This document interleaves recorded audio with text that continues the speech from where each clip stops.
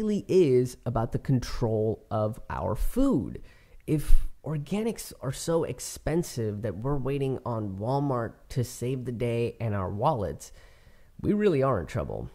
And that kind of power vacuum in the food industry, it lets companies like Monsanto fill in the void. And they're doing it under the guise of feeding the world by gorging their wallets. There is an obesity problem, and most of it is Monsanto's bank. Interestingly enough, I doubt that if you'd support Monsanto if the banks decided that they weren't going to accept their money into their vaults anymore, and then Monsanto would have to take all of their blood-soaked, time-filled money and hide it under very large mattresses that they genetically modified to fit all that cash. If Monsanto became like that guy that hides all their money in the walls and in their mattresses, we would divest immediately, and the cops would probably arrest them. Since 2002, there has been a wave of farmer suicides in India because of Monsanto's suicide seeds. I mean, that's really how bad things have gotten with Monsanto, that not only are farmers killing themselves, but even the seeds can't bear the moral dilemma of their existence. Like, we shouldn't be. The point of these seeds is that they're around for one growing cycle and then they die, right? Through genetic manipulation. That's what Monsanto has programmed these plants' purpose to be, so that now farmers have to continually keep buying new seeds every growing cycle.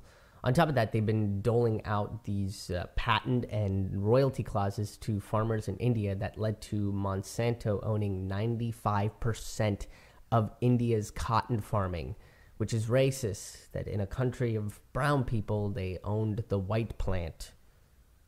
And by controlling the seed, Monsanto is effectively controlling life, right? Monsanto thinks that they're God, which means corporations are no longer people. They're just gods. And since there are so many corporations involved just in the manufacturing of food, it would be practicing polytheism. And if that's the case, most polytheistic gods have flaws and eventually get defeated by some other god, right? And that might actually work out just fine, that if the corporate gods just started eating themselves alive, and it's okay. Don't worry. They will be saving money on their cannibalism, because I doubt that funky meat is going to get the USDA organic label. But here's the thing. The idea behind genetically modified organisms is to help feed a growing populace. And until sex becomes tiring and boring for humans, our population is going to keep growing. And I'm not banking on our species celibacy, not when we've turned sexual education into turning produce into sex symbols. Now, I get that there is nobility in the idea of genetically modified organisms, but since it's part of greed-modified capitalism, it'll never actually feed the world. Now, Monsanto claims it wants to produce more, conserve more, and help farmers by 2030. Wait a second. What about farmers today?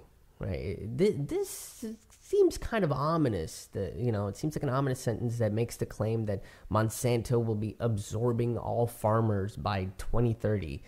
The vagueness in their language proves that they want to produce more food, conserve more money by owning 100% of the farms. And they'll probably use that genetic modification to turn all the plants white. Also, they're going to kill farmers, maybe. Or they're going to turn all the farmers into autonomous farm bots, and then Monsanto will have control over the lives of the seed and the farmer.